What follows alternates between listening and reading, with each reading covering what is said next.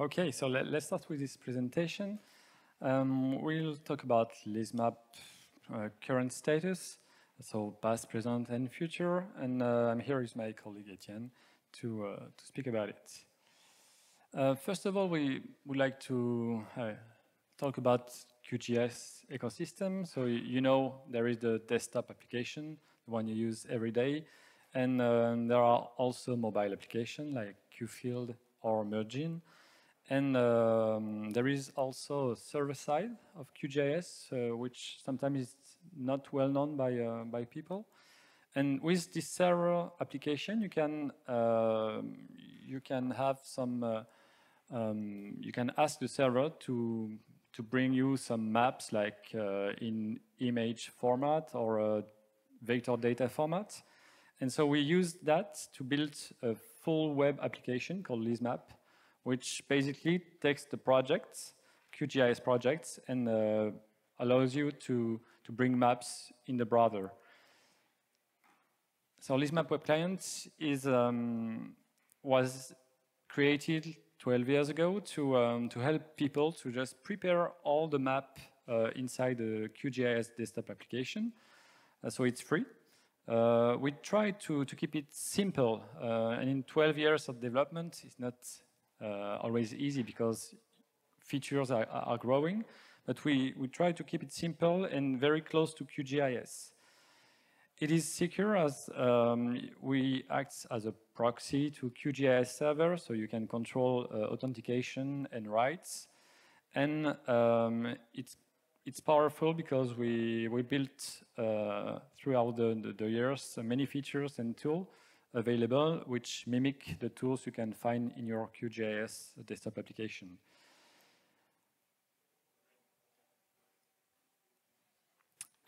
This is just an image to illustrate a QGIS project on the left, and on the right is the web version in your browser. It can be any modern browser, so you can see the layout tree, you can see the rendering, which is exactly the same, and other features available in QGIS like printing, editing forms, attribute tables are mimicked in Lizmap Web Client just by reading the configuration inside your QGIS project. Some key features: you can manage rights on projects, on groups of projects, on layers, on features, and some tools can be available for only a small group of users. You have rich editing forms for PostgreSQL layers. You can use a drag and drop QGIS designer to put tabs and groups and constraints in your inputs. You can print maps in PDF or other formats with the map layout, QGIS map layout, and also export atlases based on features, on layers. There is a dataviz, as you can see in the GIF, so that you can do pie charts or bar charts or any available charts. And since the beginning, we try to use a lot the relation concept inside QGIS, allowing to have parent objects related to child objects, like a road and a road works, so that you can do some visualization to help see your data, and you can also cascading filter your data to focus on, for example, one district like here or one road, if you like. I'll let Etienne present the Lizmap extension. Yes, so to be able to publish your project on Lizmap, we rely on the QGIS plugin called Lizmap as well.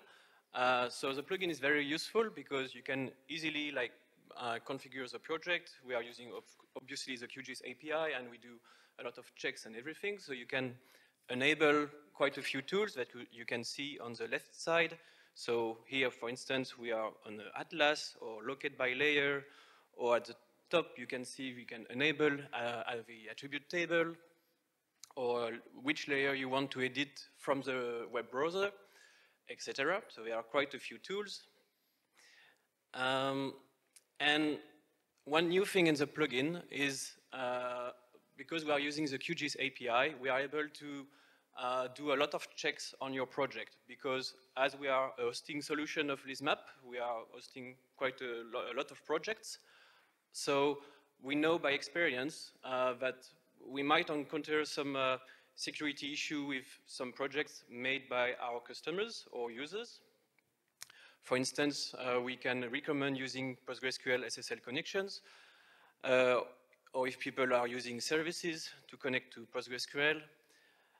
For performance issues, like metadata, instead of asking PostgreSQL database, like which extent, how many features do you have, what is the geometry, we can ask QGIS to trust the project, to trust the XML metadata. It's quicker and faster to load for QGIS Server. We can recommend some good practice, like as you can see in the screenshot at the bottom, we are detecting if a PostgreSQL layer is missing a proper primary key. There is no like a serial field in the table. Also, we can prevent some issues that we might encounter later. If you are using a raster format, ECW, for licensing reason, we can't use ECW with QGIS Server, and people might add one in their project, and it will just not be displayed with QGIS Server because of licensing issues. So these rules is just like here to help you. As you can see, there is some severity, like some are blocking because we consider like it's an easy one to fix. It's something that you will have issues later. And then some of them are important. So it's, you must have a look soon. We don't block you in your workflow. We don't want to raise a big blocker just suddenly. So be careful, just look at these important rules. Let's get back 1 hour ago. So we released Lizmap 3.7. So this is an overview of some key features. So we work again on the legend. That was a very expected feature, is the way that we can check and uncheck items within a categorized legend. The same as in QGIS. So you see on QGIS on the left and Lizmap on the right. And then another way that we can manage base layers, we are using some special groups. We have some special keywords. So one group is called base layers on the left. And on the right, we know that it's only base layers. So we transform this as a drop-down menu. So we can only select one layer. And this was a lot of work on the JavaScript side. So there is a kind of new API, and we are quite happy with what we have done so far with this JavaScript API. As Michael said, Lizmap was like, I mean, we had to do some refactoring, so it has been like a very nice code refactoring on this side.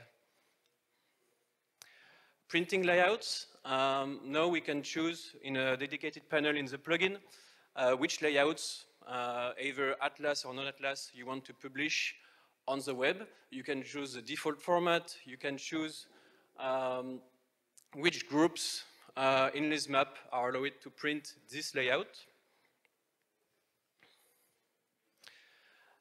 Some improvements on the relation management. I guess you know in the QGIS project properties, you can set up relations between tables to define like one-to-many relationship. So here, for instance, we respect, like if you do a drag and drop form layout, we respect the correct widget position where we can display related features when there is one-to-many relationship. Also, we can add features with the button, yes, to add a new child related to the current parent.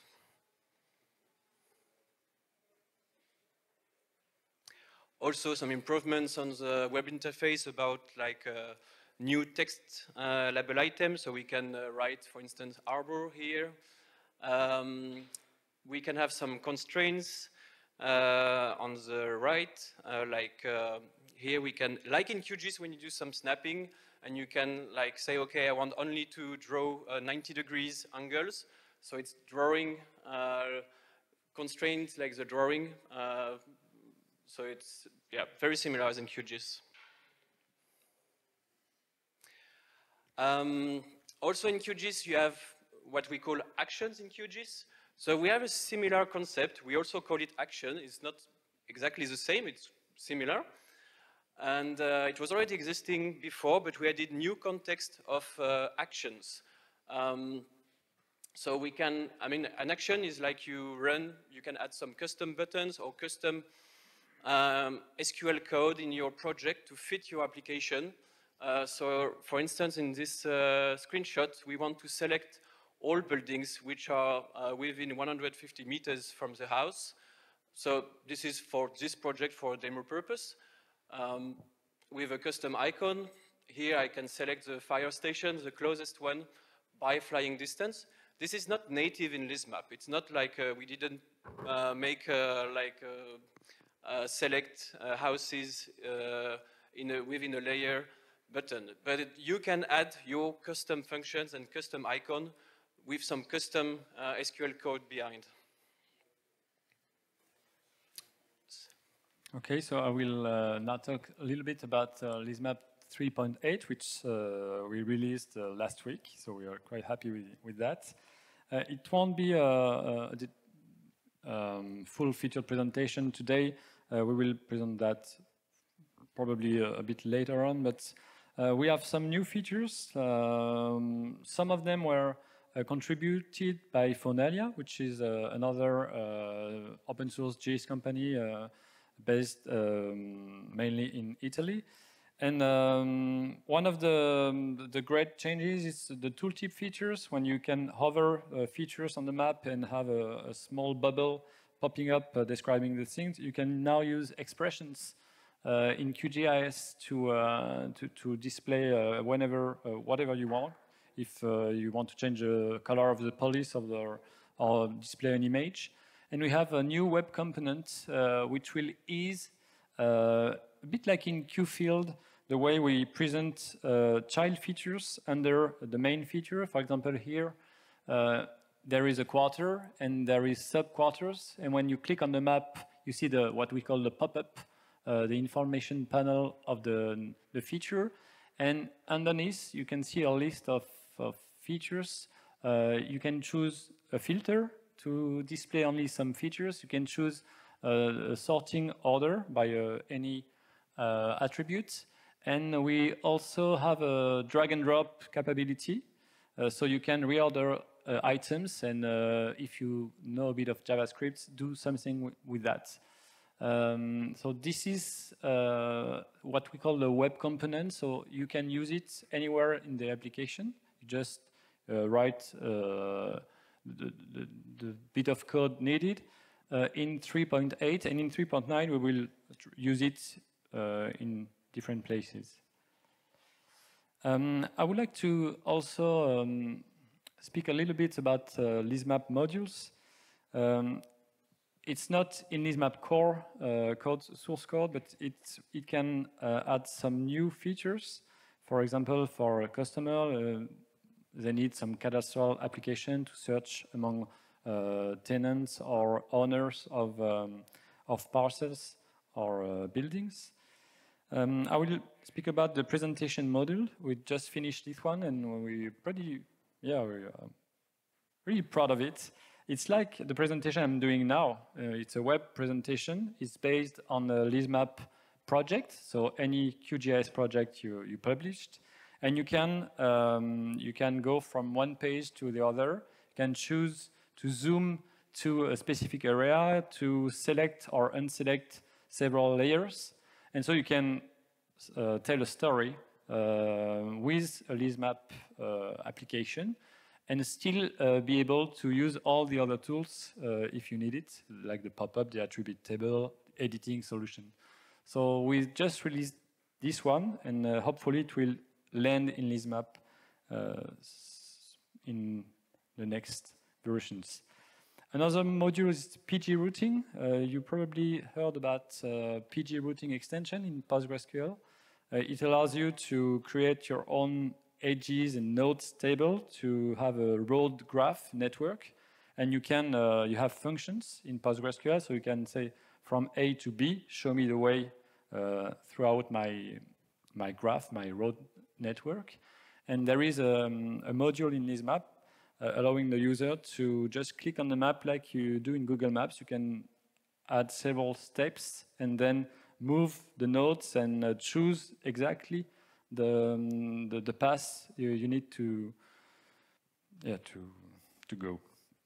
And it's based on your data, not an external API, so you have complete control of the routing engine with PG routing extension.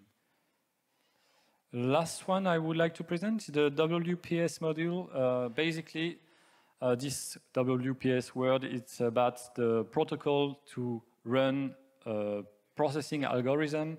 You know the processing toolbox in QGIS to do a buffer or other algorithm, and you can use that in your browser inside Lizmap.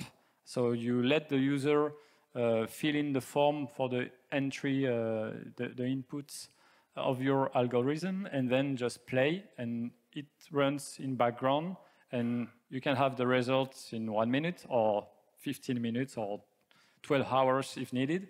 It's asynchronous, so you're not obliged to wait for the result to be popped up, but you can go back tomorrow morning if you have a really heavy processing running. And we'll let Etienne go on. And we'll go on with the future of Lizmap now. So we just released version 3.8, but we are already thinking to version 3.9. Obviously, we have quite a few ideas. As Michael said, we started a work about like the compact list of features, like the screenshot before. So we'll continue this work. As you know, there are quite a few versions of QGIS per year, so we need to follow up and to catch up with new features of QGIS. Sometimes people are asking, hey, I did this in QGIS. So we need to port it to Lizmap.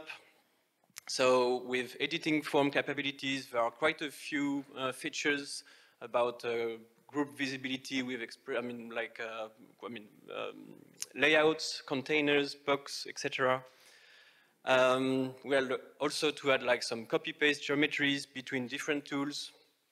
This is done like with a refactoring of the under the hood, all the code, and to make something centralized. Integrate the presentation module that Michael was showing you before. And also we have some work to do with our community. It's you. You know, in open source, it's difficult to know our users of open source products. And we would like to make something like more social and open, and we're happy that we have Fonalias, the Italian company, contributing to the source code. So we could organize some online events, or also like to know which features you would like to see in Lizmap. So yeah, just come to see us, or like come on the discourse from the OSGeo, and ask us questions. Thanks for your attention. This is some links. You can check our demo, and the source code is on GitHub /release. You will have Lizmap web client, Lizmap plugin, QGIS server, plugins, etc. Yes, thanks.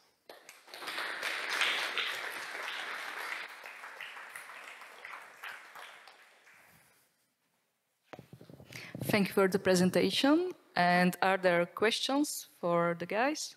Okay.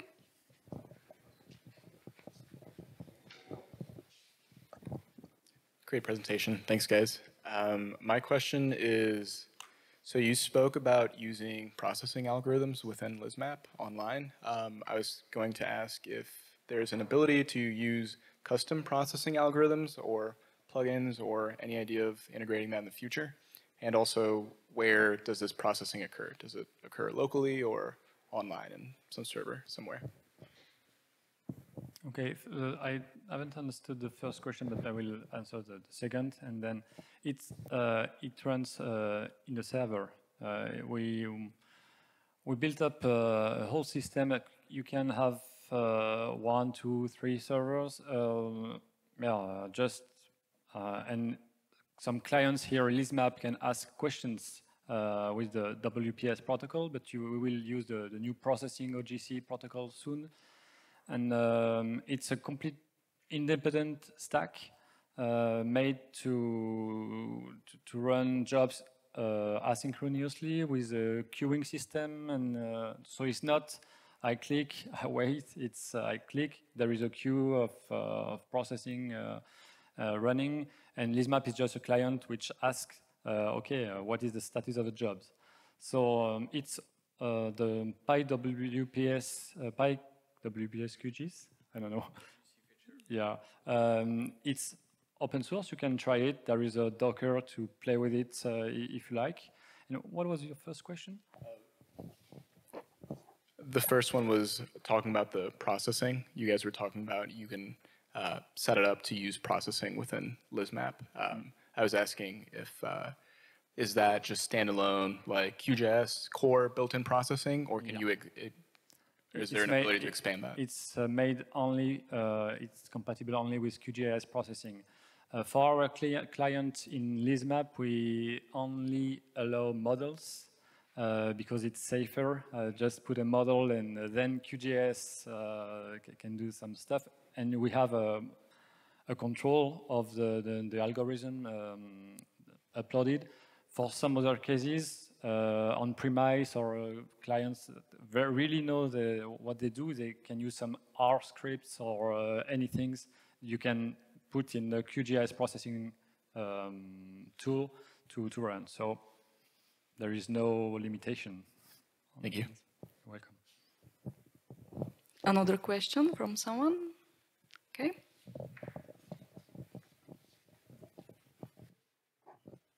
Thank you.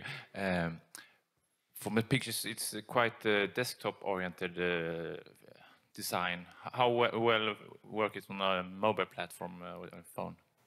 It's a lot of work in progress. It's been what we call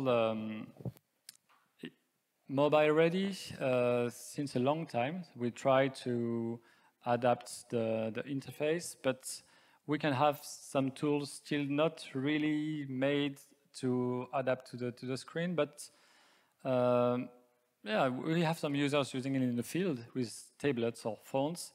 And depending on how complex, how many tools you put there, it can be perhaps cumbersome. For example, the presentation module.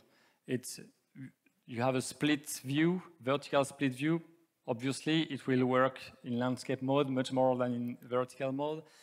But we put efforts on that. It's a continuing effort. We know it's like 70, 80% okay, and we have to improve on some pieces of the interface, but our goal is that it's mobile friendly.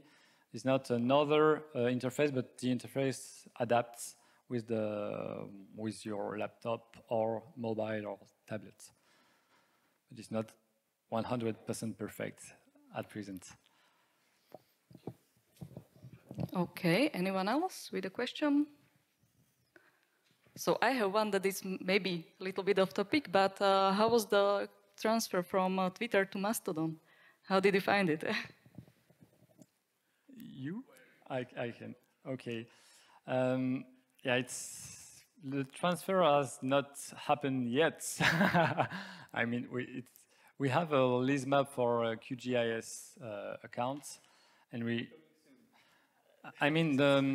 the Twitter changes during the 2-3 years have just, in my humble opinion, just stopped me using Twitter. So I was active in Twitter. I'm not anymore, and we as 3Liz and Lizmap were active too. But if you look at Twitter, it's not active anymore, and we really need to communicate more, as we said, and to fill this gap. I would love to have an open source application allowing to publish to Twitter, but don't look at it, to Mastodon, to LinkedIn, to all the things. But yeah, our goal is to go to Mastodon, but not only this one. But Yeah, thank you. you're welcome. So if there are some questions, we can still have some more. Or if not, then thank you guys. Merci beaucoup. You're welcome.